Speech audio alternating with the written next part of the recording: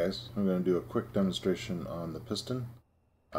For starting a new blueprint, I'm going to raise this all the way up so we can see the blueprint and where it is. So PC, go to Control 3, so hold Control and push the number 3, and then here I'm going to push 3 again. It's going to raise up my piston. So that's the reverse control. You can always go into G and then highlight, and it'll tell you what items do on your bar. If I can do mods in the future, it'll be a list above this, but for now, with no mods, this is how you can tell and read what things are. Not the best system in the world. Now we're going to go into here, and I'm going to hit I, pull up this screen. I'm going to go to Control Panel. Then I'm going to go and type in projector, or just PRO will get you here. Not going to worry about the large one because that will only make large grid items, and you need the small grid items because that's what will fit on this printer. We're going to go into blueprints and then let that load a little bit. Find a nice blueprint. I will go to Miner, and I think I have a nice one that has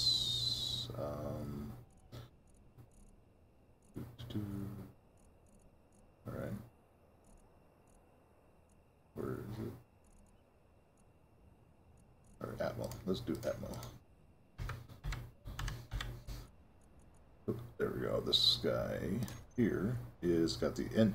The other thing is, your blueprint, you're going to want the engines off. If you've watched one of my YouTubes, it's not a good thing when they're on. And we're going to go copy the clipboard. And so now that is, yep, so F out of there. So now there it is. So we got to align it to get so it's right in this square. So, and if you hold alternate, you can move your view around. Now, I'm sorry, console guys, I don't know the commands. So we're going to go to Control 1, and this is going to be your simple left, right, up, down, away, and near movements. And Control 2 is going to be your turning movement, so it's going to roll it, flip it, and do other things. Right now, the engines are pointing down. The only thing I want to do is I want to turn it so it's the direction of the platform. See, nope. And so sometimes I just, there we go. That'll work for me. So we'll go back to Control 1 to get to the first command line. And then we're going to lower it. Oh, I'm going to go back, I guess. And now side to side, down, down, down, down. Okay. Now, we don't want to get too far down yet. We just want to get close. What we're going to do is we're going to lower this piston all the way now. And we're going to go to that Control 3 and hit 3 again. And so that's going to lower that all the way down. The reason I got rid of those other blocks at the beginning, or I don't, if anybody has any blocks below that green right here, if this were to hit the glass before the piston's all the way down, it could make the whole head of this thing explode. So it's always good to get that down. What we're going to want to do is we're going to want to have the top of this image right above the glass, just barely above the glass. That way it will give us plenty of distance, especially in larger builds, that we can lift it all the way out in the open so that everything get welded. If anything, any block is still in the glass or anything below it, it won't build it. It has to be a clear open space to build that block. So right now we're going to go to Control 1, and I think it was, yeah, 7. So I'm going to bring this and just keep bringing it up, and you can wait until it stops and play with it, but I'm going to get closer to that and just let it finish. The piston speed has to be as slow as possible so it doesn't skip blocks when it's built. And it's always good to, while you're waiting for stuff like this, go check inventory. Make sure you have a lot of all the basic parts, because if it's missing one part, or like there's no steel plate, it's going to build that block, and then it needs that block to build the next block to connect onto it. So especially bigger blocks, it's a pain when you have things and all of a sudden, especially interior parts, where you can't get to them. Now there is later too, there is a welding arm. If some of the stuff on the top or something wasn't able to get welded, then you can use that to work on finishing off a build. Oh, and then I'm going to just hit 8 till I get it just right there. So my first block, it's just sitting there. And then I'm going to take, and I'm going to get, and I'm using creative now. Oh, I can actually turn off creative and show you what it looked like for you guys. And it's just going to be, I'm going to build some blocks. And it doesn't matter too much. All I want to do is get to a buildable surface. And then here's where I got to use my jetpack so that I can, and you could do this in the air once you know your distance. I mean, I don't have to do it like this. I could raise the piston and raise it back up. And so I don't have a block yet. But if I get over here, oh, out of steel plate. So here's where you get your materials and part of the tutorial. And I'm just going to hold that there. So, and we're going to click, see how that changed color? So that is now able to start build. Now, if you want, you can always do the whole surface, then everything there will build at one time instead of waiting for that block to build and then those blocks to build. So you could do all that, so everything on that level builds at once. Now, what we're going to do is we're going to turn the welders on and then activate the piston to raise this up slowly. So we're just going to go back to Control 3, and then the first item, if you hold, go to G, you'll see welders, and then this is your piston. So we're just going to go welders on, so tap 1, and you'll see it built some of that line that we built. It's not a big deal, we just grind it down. It's only one steel, but sitting here, it's still welding, so it's telling me that it's either we're missing some parts or I'm just too low. So we're going to just test out. I don't have a lot of time right now, but I'm going to hit 3, and I am going to let that just raise on its own.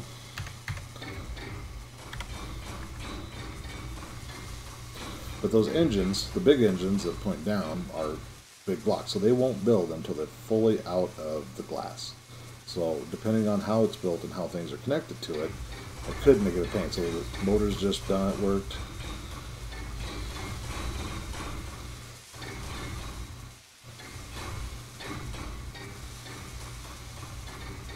Now there is a button in here which I'm glad somebody added, which I never used to before, this off button for the piston. Because otherwise it would just raise all the way up, and we don't need it all the way up, but I am going to reverse a little because if you see the bottom, it didn't, and we might be out of materials because I did not check before I started. So I'm going to hit reverse, and I'm going to get it back down as low as I can. Yeah, I'm seeing things that haven't built yet, so I imagine this is what it looks like when we don't have everything. So, but I'm going to continue on like we have everything, because it doesn't really change what we're going to do. So say this all built, or even if it didn't build and you want to come back and fix things up, yep, see we've got no motor on the right is out, so it must be out of motors. So, and steel bar. So you can always go here, I click F on the box, and then production, yep, see it looks like, well, we're going to have things that, and these can be all together, but we're going to need, and if you hold control, you'll get 10 of them. If you hold shift, you get 100 of them. If you hold control shift, you get 1,000 of them. And then I'm also going to make 1,000 of those and 1,000 of those. Inventory says we're a little low on steel. Got a lot of those. Yeah, we didn't have those. And yeah, there's no tubes. Production, so we're going to need, and these tubes take up a lot of space, so I'm going to do a couple hundred of those. Get some of these tubes quick. Actually, I got another assembler. Let's make some. This. Oh, I'm holding the wrong buttons. And that. But yeah, don't get anything more than a couple thousand of things. I mean, we definitely don't need. I mean, a couple hundred batteries are good. These ore detectors and radio components, 50 at the most. So I'll have to refine down some of these. But those are really good. That's good to have right there. Those superconductors, that's platinum. So, so now that I've built some stuff, I can actually go back to the welder, turn it on. Okay, so that we still got to let it build more, and you can see that those didn't build up here. So definitely is important to make sure we have inventory before we start. But okay, so it's like this. It's hanging here. No power. Power's off, which is good. Your batteries, when they're new, will have a little bit of a charge, but you'll want to dock it and let it charge up to the fullest after built. So we're just going to come in here and we are just going to grind that off. It's going to drop to the ground. Then we can, and then you can see the projector. If you turn the welders on right now, it would try to build onto itself. So we're going to turn off kit number 2, turn off projection, come in here, we're going to put our thrusters on. Okay, so now we've got enough thrust to move. V to look around, but we're going to come out here. Now, if I had a connector, which here, let's just put one down quick. And connector. Okay, I'm going to go back to creative for a little bit to speed this up. And there, we're going to put a connector right there. Now, connector just there without any piping to it will power your ship, but it will not add hydrogen and equipment, materials, nothing like that. So, hang on, just because I knew that thing was not built. Oh, of course, never mind. My projector connector is on the back. So we will do it over here. Okay. So now we go back in our ship. We will fly over to that thing, and we will. Hopefully, I got enough thrusters for different directions.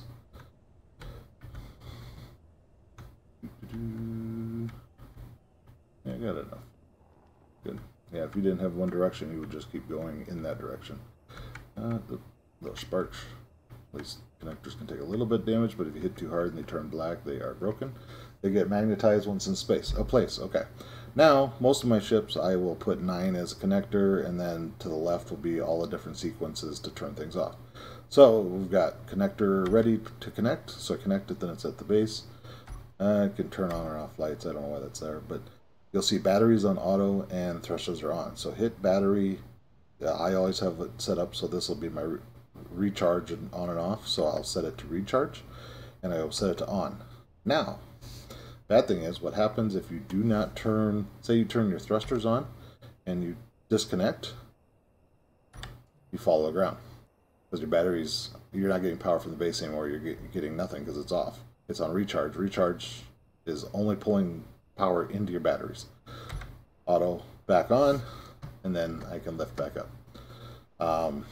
9 to connect, always put that to recharge, thrusters off because that's drawing power. And that should be it.